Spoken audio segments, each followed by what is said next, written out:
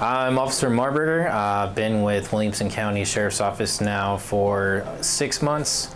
I work in the Corrections Division. One thing I like about Williamson County is there's a lot of opportunity for growth. I chose to work with Williamson County due to the fact that I live in Williamson County. I like to work with the community itself. Also just to show my sons a good role model in their life. They look up to me, what I do. Yeah, a typical day for me here at the jail is showing up in the morning, going through briefing, finding out what to expect throughout the day, showing up to my post, which is usually South Jail, passing food in the morning, once in the morning, once in the evening, handling med pass, making sure the medical officers are assisted with getting all the inmates their proper medication, laundry, giving them their clothes, taking care of inmates, basically ensuring the inmates are taken care of and able to reintegrate them into society and help with getting them ready to get back out into society.